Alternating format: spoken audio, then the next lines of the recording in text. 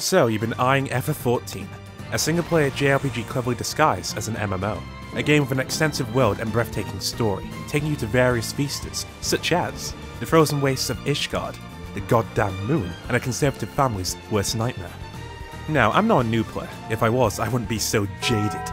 The only thing I knew about this game prior to playing it was that it was a cringe game filled with weebs, whose original release got straight up deleted for being an absolute pile of dog shit. And now here I am with over 3,000 hours played, a bunch of new friends and a smile on my face. Listen, you don't need to hide it, I too was attracted by the cute cat girls.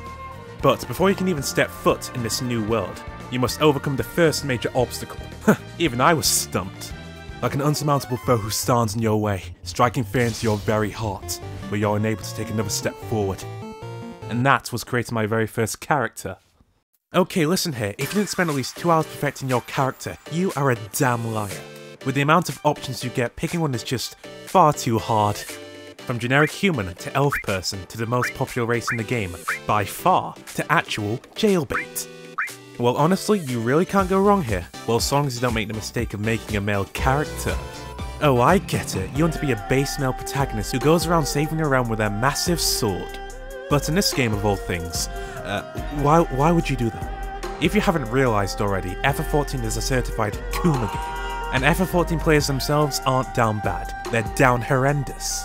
Exhibit A, look at Uldar, cat girls as far as the eye can see, dressed in their 2B bottoms, cheesy healing tops and other skimpy clothing. Need more? Look at Twitter, nothing but these cat-loving degenerates. As you can see, not a single male character in sight. Bro, get out of my shot! But then again, wanted to create a character who looks exactly like you. You're not a disgusting self-inserter, are you? But I'm getting off track. Actually, what was I talking about again? Oh yeah, character creator. When it comes to character creation, there are two groups of people. The first group consists of those whose sole desire is to create a character who looks exactly like them, aka the filthy self-inserters. Ugh. My guy, you're in a fantasy world, it's kind of in the title. Where is your sense of culture? And right next to these clowns we have the more cultured folk. With their superior patrician taste and pure degeneracy, they will spend hours and hours handcrafting the perfect waifu they want to I mean shower with love and affection. And definitely not use mods, because that is awful and Yoshi said no. Just to make a self-insert, okay? And if you're going to anyway, the only thing I can say to that is... you can fight a dragon, you can ride a dragon, you can fan the flames of revolution. You can get isekai to a world on the brink of collapse. You can tour the furthest reaches of the universe. And you want to self-insert.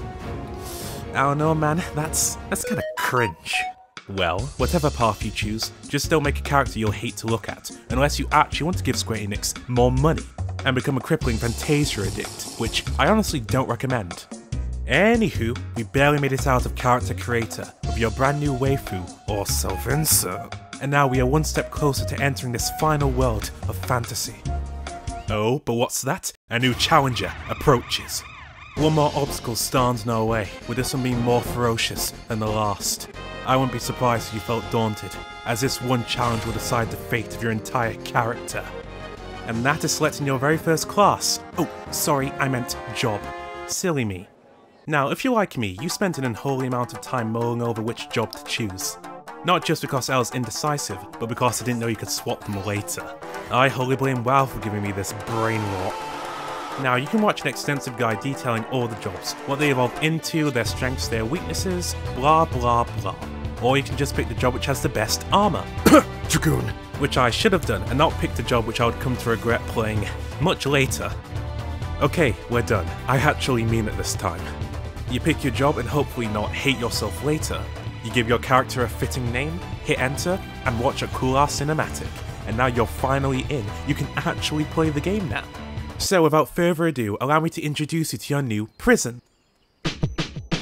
Welcome to your new home away from home, Limsa Lominsa. Home to pirates, cute girls, and 99% of the game's population.